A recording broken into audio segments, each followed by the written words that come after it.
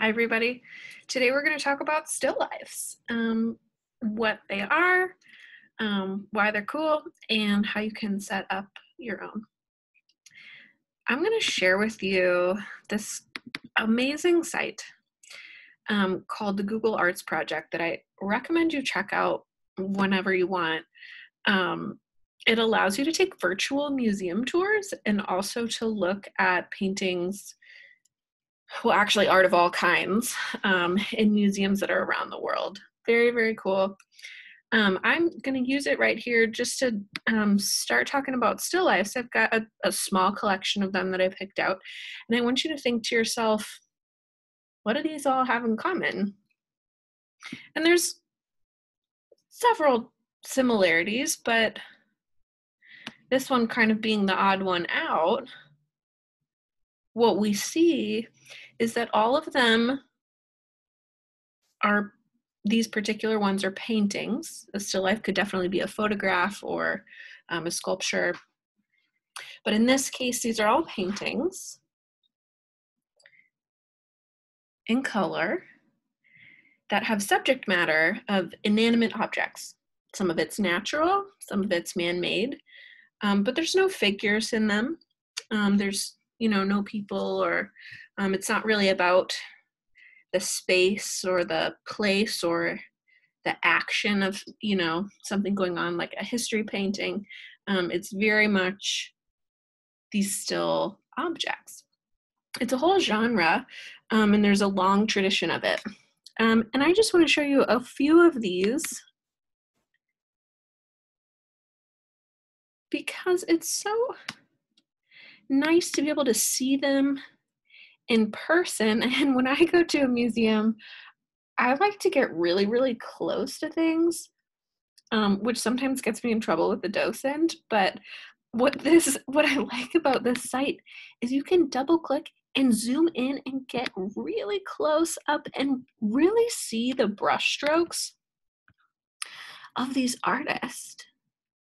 And what's so cool is that, when you're looking at things from a distance, they appear a certain way in terms of like really defined edges, and it might look really smooth, and it might all blend in to appear to be sort of one shade. But then you get close up and you can see the subtleties of actually where the paint is applied, how the direction of the stroke, how there's a lot of different colors going on in here.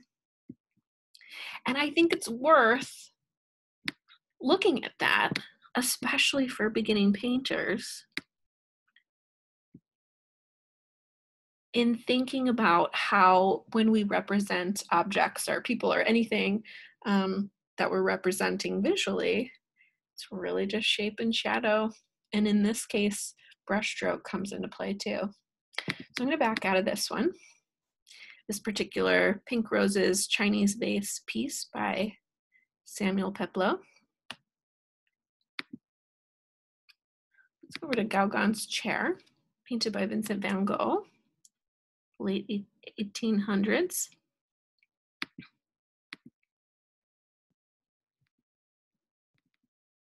If you're familiar with Van Gogh, he's known for a particular style of brushwork, right? A lot of times, kind of what he's done with this texture in the background is pretty characteristic. He's sort of working with outlines in this case, which of course we know isn't necessary. We can just use value, but that's the style that he's working with.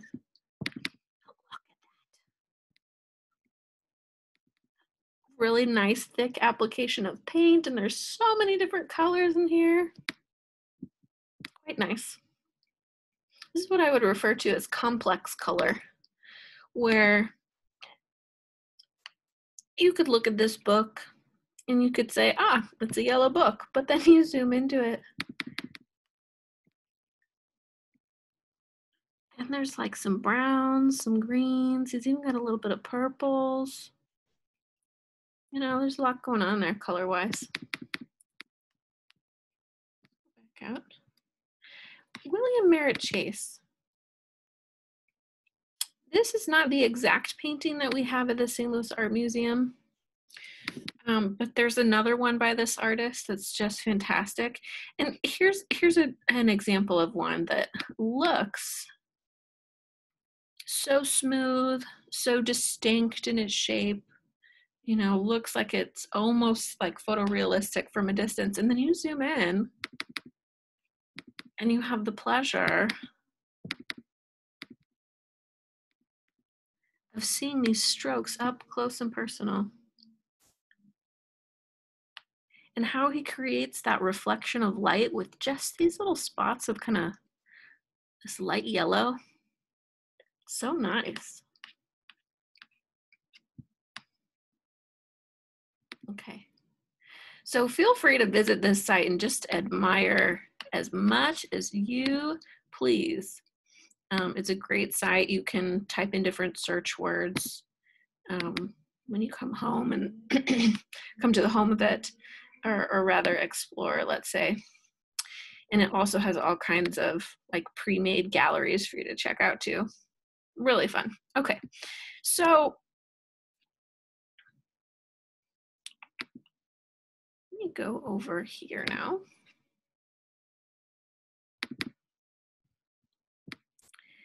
And I want to talk about you setting up your own still life. So as you're doing this and you're picking out objects, pick out 2, 3, or 4 objects, just something that you find easily in your home. I recommend not choosing something perishable because you're going to work on it for, you know, over a number of days. So if you have like a beautiful tulip in your yard, that's great for like a one-day study, but it's going to potentially wilt and change as you paint. So try and choose something that's going to keep its shape. When you're choosing the objects, think about the colors. Do you like how they look together? Do they complement each other?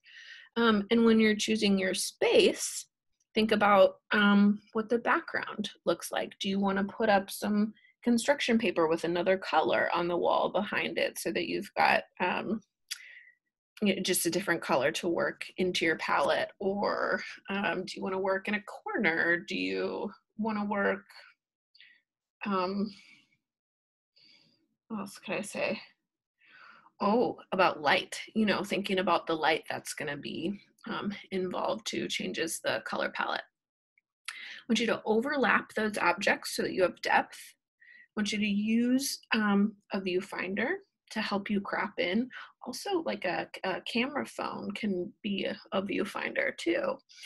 And then setting up lighting to create a range of values so that there's even more dramatic lights and darks than maybe there would be otherwise. So perhaps that means bringing a lamp in, especially if you think you might be working after the sun goes down sometimes, if that's more kind of what your schedule is.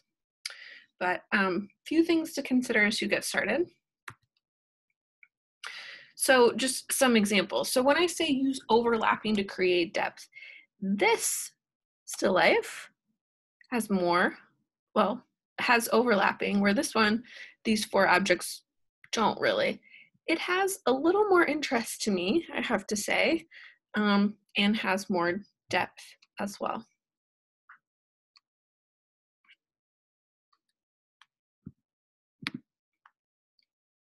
Cropping. So the cropping is up to you. I want to encourage you to minimize some of your negative space and zoom into your objects, like go big or go home. For example, you know, this is a nice balance still life, but it's, I think, even more interesting if we zoom in more so that you can have more fun with all the colors in these objects if this were your still life, for example. So see how I guess that's an apple. The apple in this case is spilling off the side, and the bowl is spilling off the side, and the shadow of this pear is too, and the shadow of the bowl. That's a really nice composition that is balanced and dynamic. Adds a little bit of interest. So the rule of thirds is, I mean, rules in art, right? But it's a useful sort of compositional construct to consider when you're figuring out what your object, like kind of how your objects are going to fall in your frame. And it just means that if you were to divide your canvas in thirds going across and in thirds going down, and you had some of the more interesting parts of, of your arrangement hanging out around where the lines intersect, it makes for an interesting composition versus having something just smack right in the middle. A little bit boring.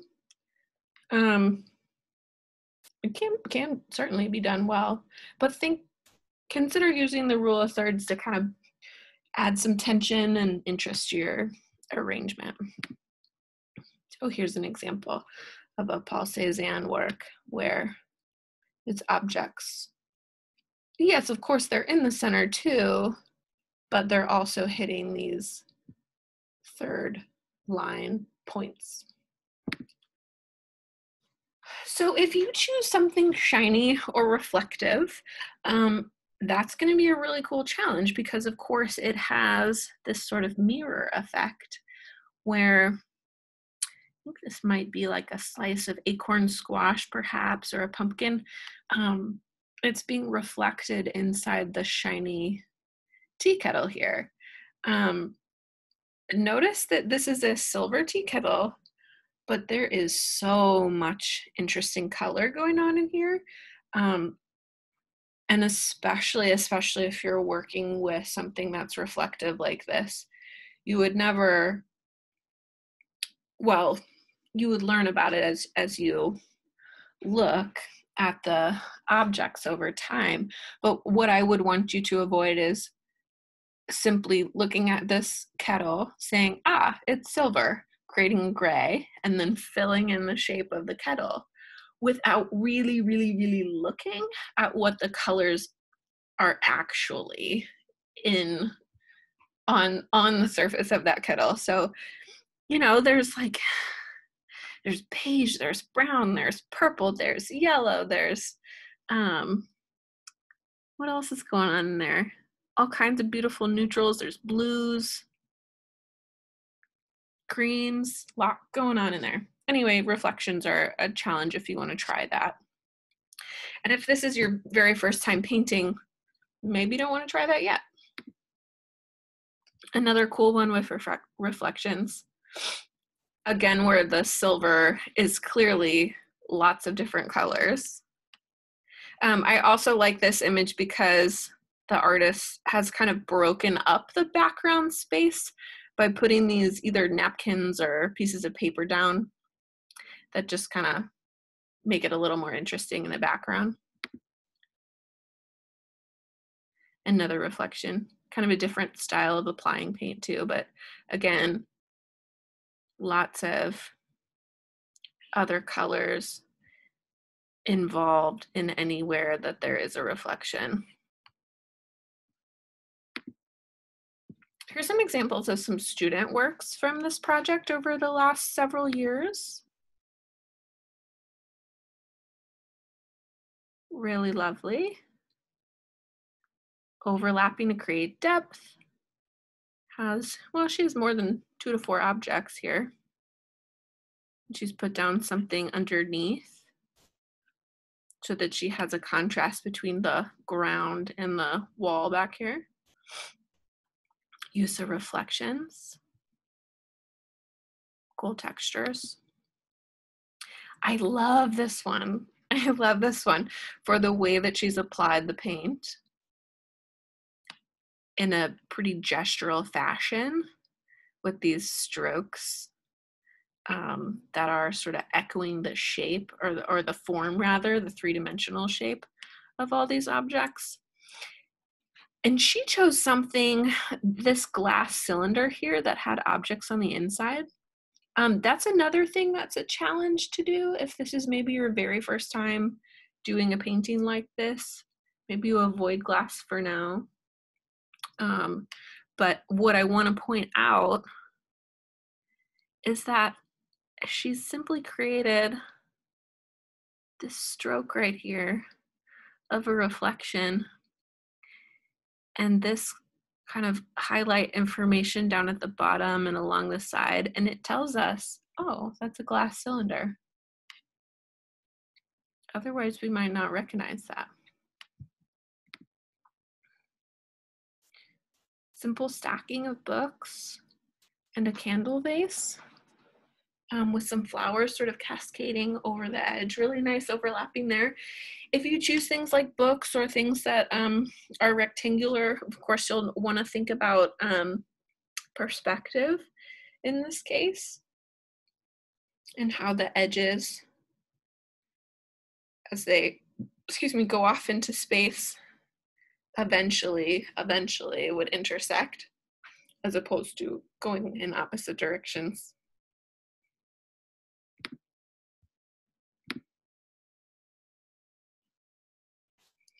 Sort of picnic story at play here. Another kind of interesting one with perspective in the checkered cloth.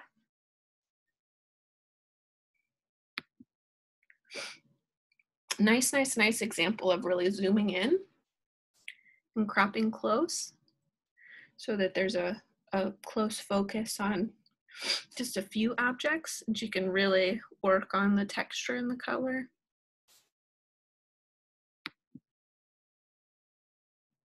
Another nice example of the use of value, lights and darks, kind of all over the piece. Okay, so your task now is to choose some objects, set them up, and see how you like them. Check in with me. You'll take a picture of them, send it in, and I'll give you any feedback if there's some things that I think would help you. Have a nice day.